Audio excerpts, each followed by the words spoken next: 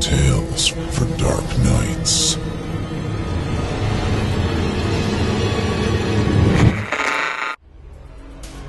The following performance is a third-round entry in the 2016 Evil Idol voice acting competition, and you, the listener, get to help decide who wins. If you'd like to hear more of this contestant, voting for them is simple and only takes a moment. Just click the thumbs up icon. Can't stand them? Then click the thumbs down icon instead, and cast them into the digital netherrealm from whence they came. You decide their fate. Good luck to all of our contestants.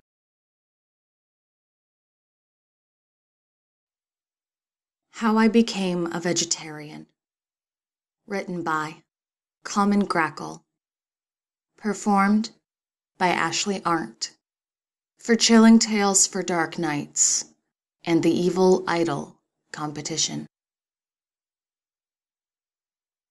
My ex-husband and I divorced on better terms than most.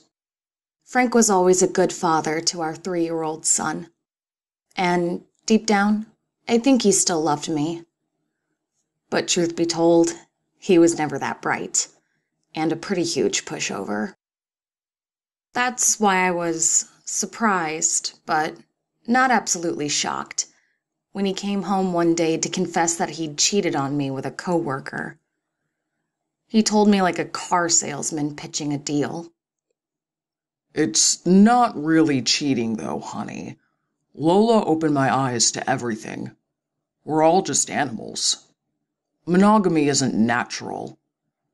I didn't choose Lola over you. I'm choosing her and you, Frank said. His eyes were wide and his smile genuine. To my utter disgust, he believed what he was saying. I sent him packing that day. Fortunately for me, Lola didn't believe it was natural for her to raise another person's offspring, so I ended up with full custody of Henry without a fight. There was the occasional overnight visit at his dad's house, but I tried to keep them as limited as I could while still allowing Henry to have a relationship with his father. To be perfectly honest, I couldn't stand Lola. Not only was she a homewrecker, yes, I totally acknowledge that my ex had an equal part in cheating, but she was also batshit insane. I don't have anything against vegans in general, but Lola was a vegan on a militant level. When Henry asked his dad if he could have chicken nuggets for dinner during a visit, Lola had some choice words for him.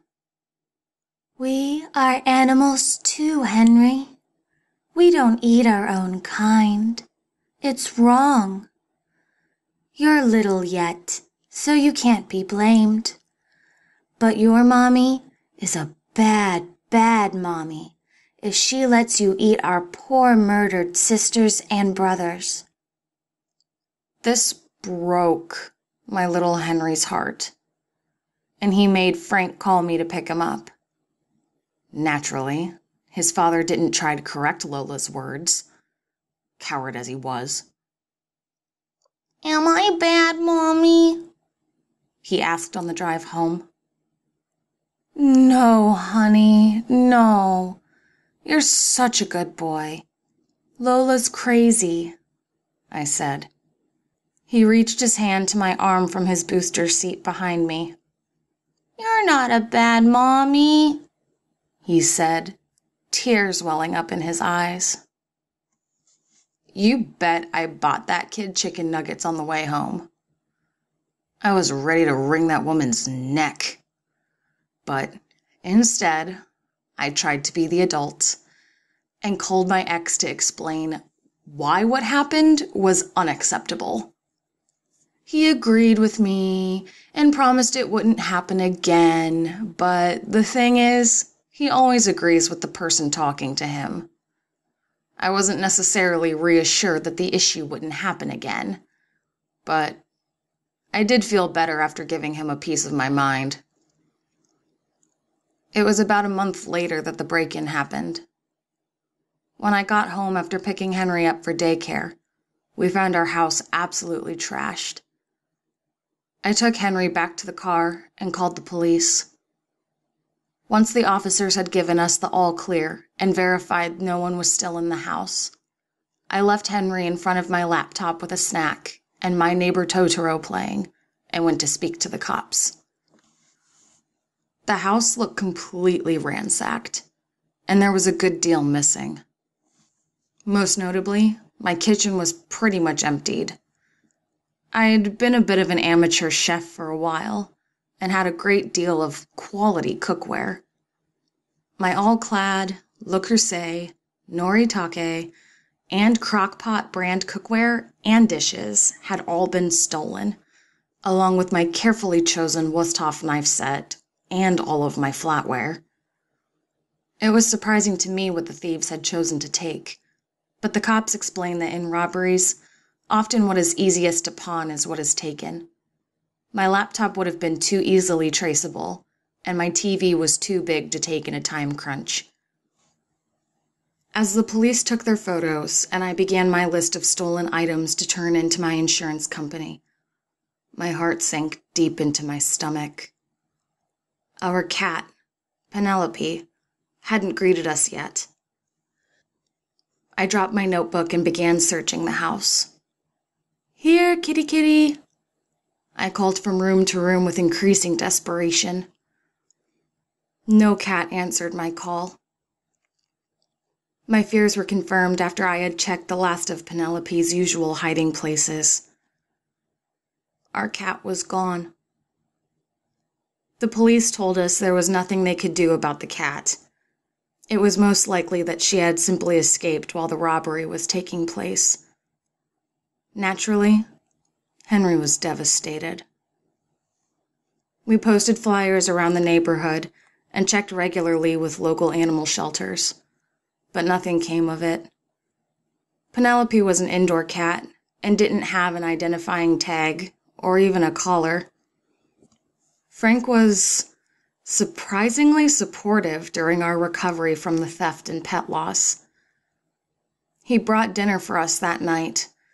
It was vegan, but the thought was nice. And even slept over on the couch because Henry was scared the bad guys might come back. I was pretty impressed with the way Frank stepped up in our time of crisis. So when he told me that Lola wanted to have a dinner, just me and her to clear the air, I said I'd think about it.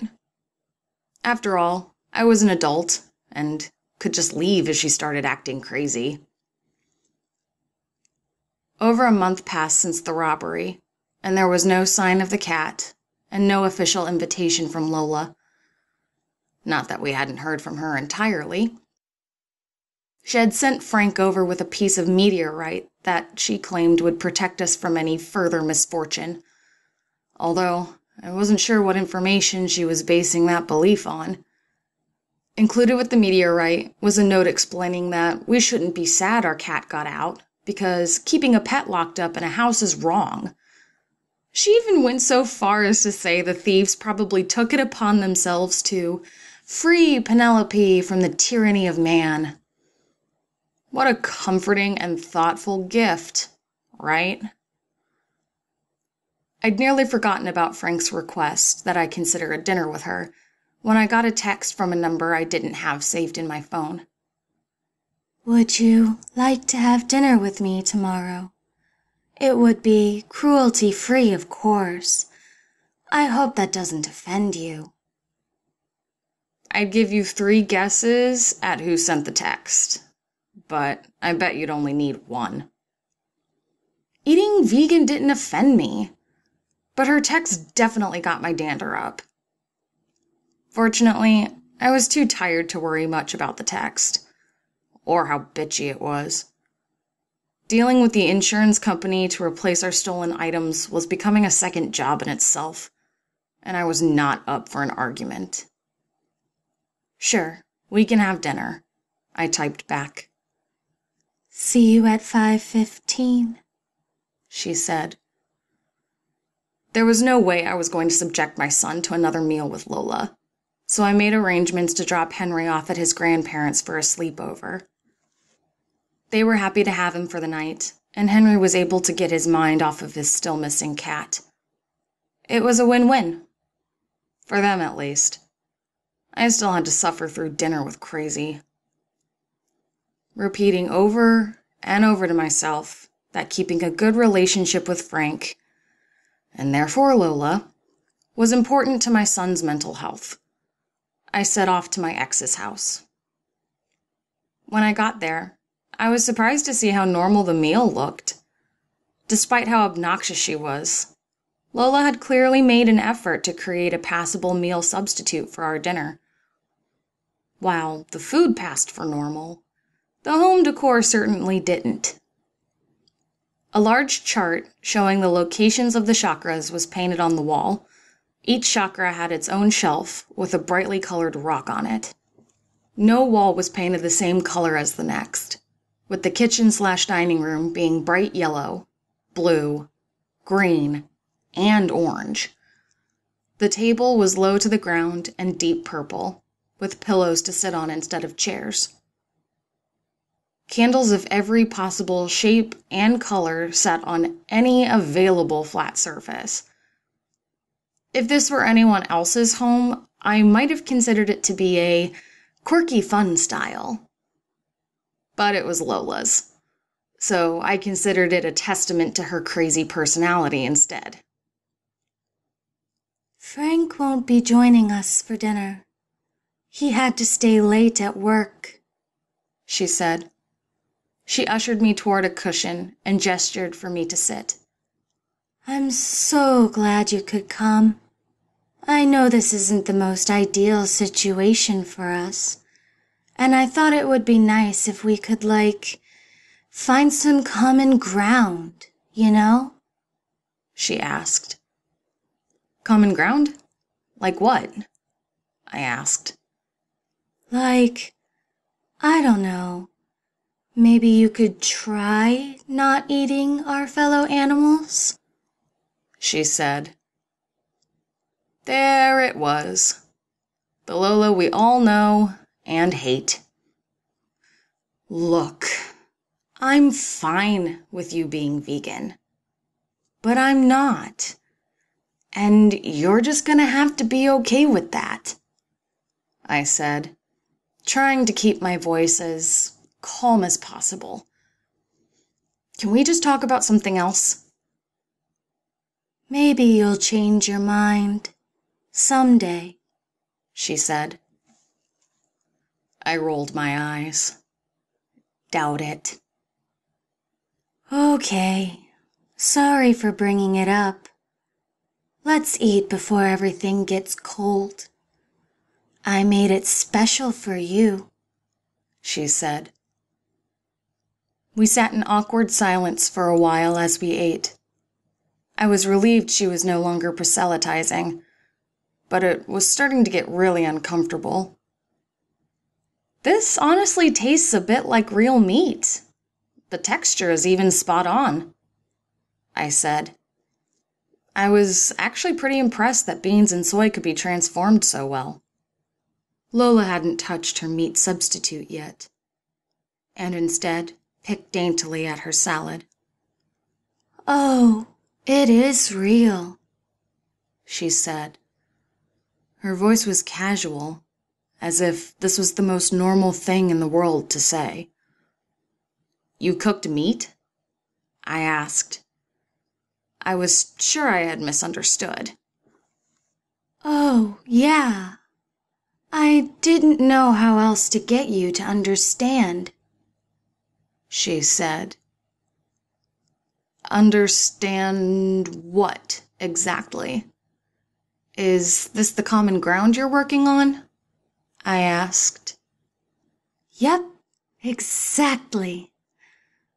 I just needed a way to show you how wrong it is to eat meat, she said. So, you made meat? I asked. Her explanation made no sense. Yeah, but this meat you should recognize. I made it special for you, so you could see how sad it is when an animal is killed just to be eaten," she said. Lola was smiling from ear to ear. "Why don't you cut off another slice for yourself?" she asked happily, handing me a knife. Not just any knife, though. A Wusthof knife. My Wusthof knife, complete with the dent I'd made in the handle 2 years ago. She must have seen the recognition on my face because she added, "People who use cookware for murder don't deserve to have it. I'm sure you'll understand." She made a frowny face. "Or can the big bad carnivore not do it? Different when it's an animal you knew personally, huh?" she asked. Penelope. Bile rose in my throat as I ran to the bathroom, my head filled with images of Lola murdering and cooking my cat. Tears ran down my face as I violently retched into the toilet. That's when I saw it. The dried drips of blood down the sides of the pink bathtub. I wasn't sure if I could handle what was beyond the curtain, but wanting to know for sure, to have proof to show Frank how monstrous Lola was, I ripped the curtain back. Blood rushed through my ears, and my breath stopped in my lungs. Yet somehow, a scream ripped through my throat. There in the bathtub, with empty caverns carved out where muscles used to be, lay the corpse of my ex-husband. Lola is now doing life in prison, but it will never feel like justice was completely served. How can any punishment she receives ever make up for Henry losing a father, or the unending nightmares I will endure for the rest of my life? Penelope eventually made her way home. But what is a cat to a boy who has lost his father? During the court proceedings, Lola freely admitted to what she had done.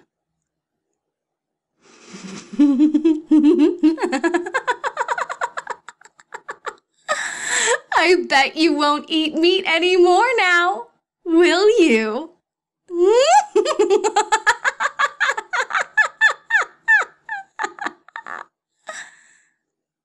This was the last thing she said to me, screaming out the words as she was led away by prison guards. She seemed so proud of herself. As much as I don't want her to have that satisfaction. She's right. I'll never eat meat again. Thank you for listening. If you haven't already, don't forget to cast your vote for this contestant via either a thumbs up or thumbs down vote. By doing so, you'll help us determine who will become the next permanent member of our voice acting team. At the close of voting on September 23rd, based on your votes, the top 5 contestants will progress to the 4th and final round to take place live on October 31st at our annual Halloween live stream event, based entirely on your votes. Thank you for voting and for helping to spread the word. You're listening to Chilling Tales for Dark Nights. I'm Steve Taylor, host of Chilling Tales, the podcast, encouraging you to turn off the lights and turn on the dark. Chilling Tales for Dark Nights.